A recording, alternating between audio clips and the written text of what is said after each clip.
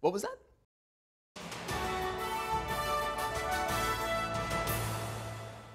Welcome to the Coppertop Flop Show. I'm Caleb Worthy, and I'm sitting here with Debbie Ryan. Hey. You're into fashion. I hear you're like a fashionista.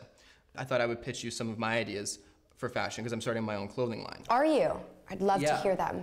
A sweater called the Octopus. So it has 8 sleeves, each having a different color, so you can switch it up depending on what mood you're in that day.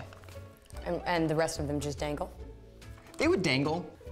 I like a little less dangle. Just for pre-fall, the dangle is out. Okay, vacuum pants.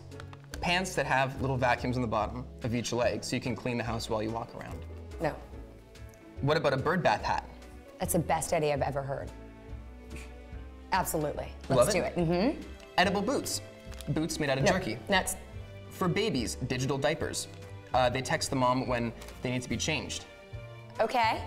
A selfie hat. A hat that holds your phone so you can take selfies. I mean, there's definitely a market for it. An ultra deep V-neck shirt. It'd be for guys, and it's a shirt where the V goes right down below the belly button. I mean, it's like a glorified scarf that you tuck into your pants, right? Because it just... So you don't want to use a glorified scarf as another? Mark off glorified scarf. I'm gonna get rid of that. Deep V. I'll get rid of both. Yeah, you can digital diaper while you're at it.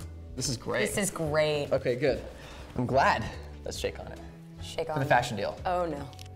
Well, I guess we're doing this, huh? Wow, I'm so nervous. You should be. Whew. What was that?